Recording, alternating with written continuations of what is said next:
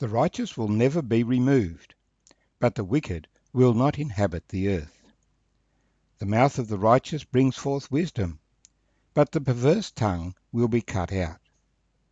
The lips of the righteous know what is acceptable, but the mouth of the wicked what is perverse. My name's Arthur. Thank you for joining me as we meditate and share together in Proverbs chapter 10, verse 30. On the face of it, this sounds like an outrageous statement. The righteous will never be removed, but the wicked will not inhabit the earth. We find that the earth is full of wicked people, by whatever definition of wickedness you might choose to use. And we find that the righteous have always been persecuted and killed. As other scriptures say, for your sake we are killed all day long.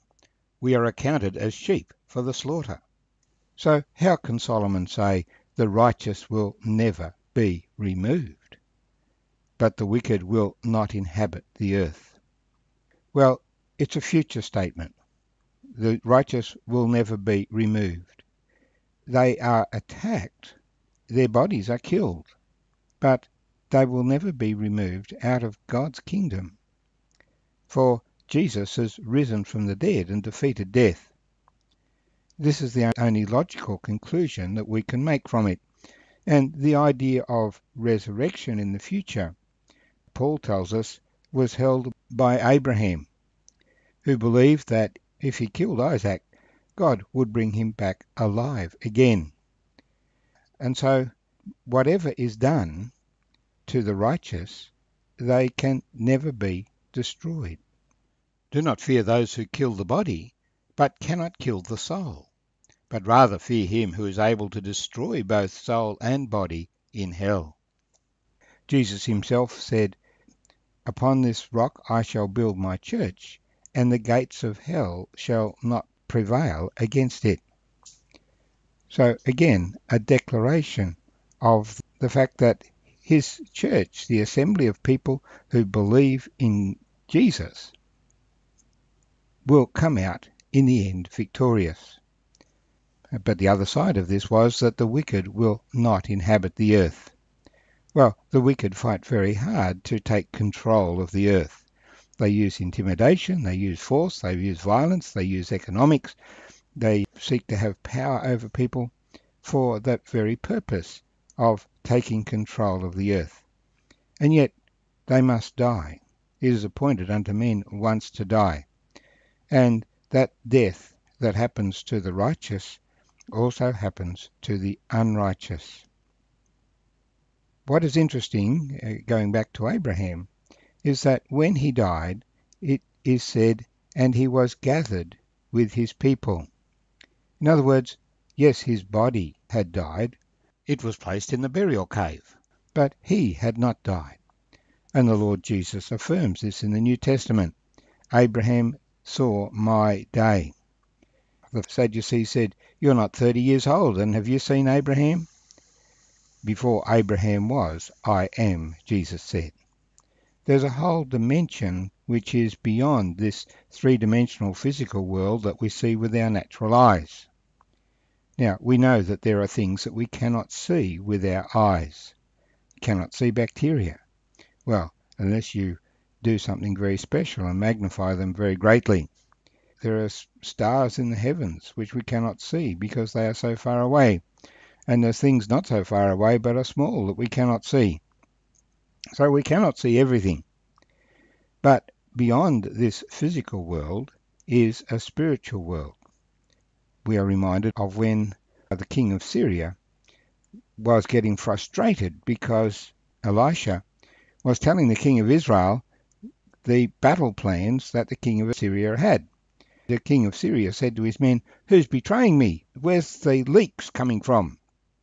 And he was told, "There's no one betraying you here.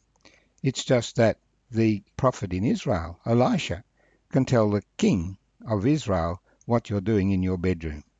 God knows, God can see, and God was informing his servant Elisha, who was informing the king of Israel. Well, the king of Syria said, "Well, go and catch him."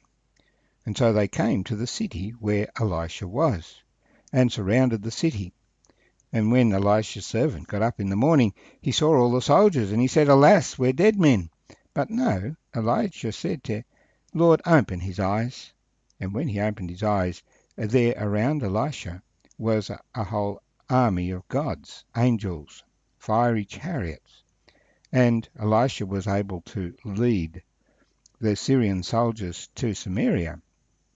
And there the king of Israel was instructed to feed them and send them home in peace. And so we have God's action to the wicked was to give them a feed and send them home. But the point is that there's a whole dimension which we are not normally aware of.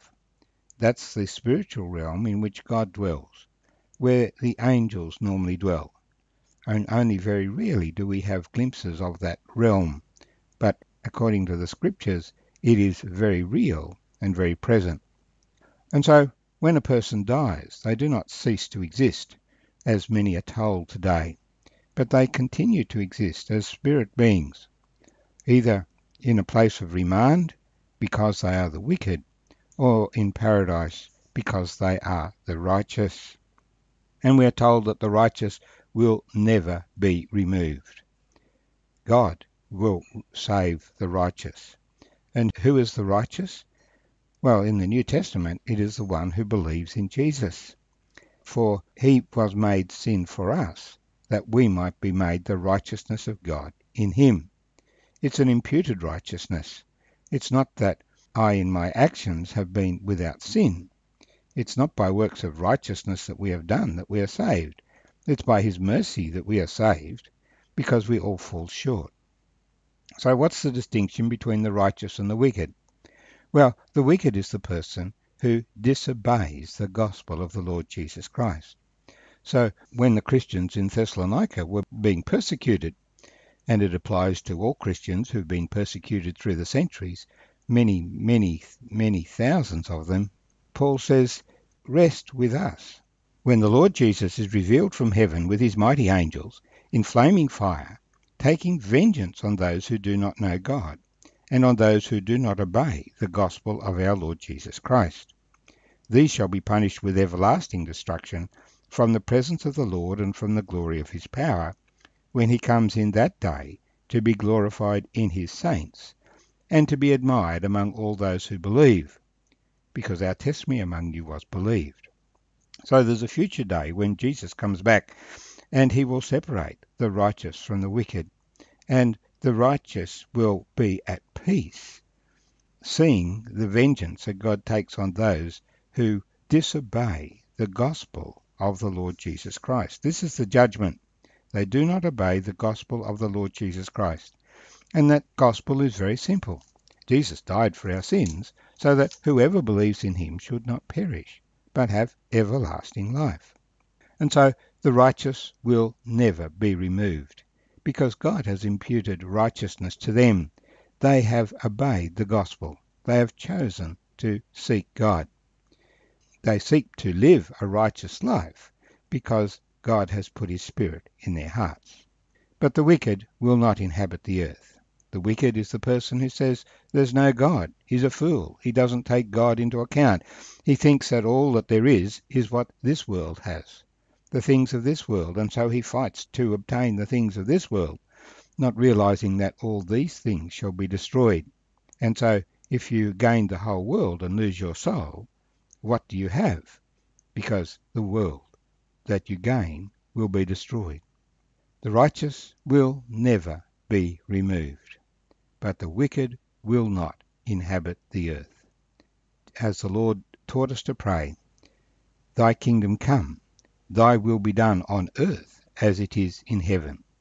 The wicked will not inhabit the earth.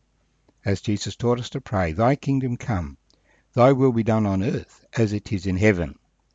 In that day when Jesus reigns and his will is done on earth, those who have chosen not to do his will in a deliberate and willful way will be excluded from that kingdom. They have no place there. But he says to the righteous, enter into the kingdom prepared for you before the foundation of the world.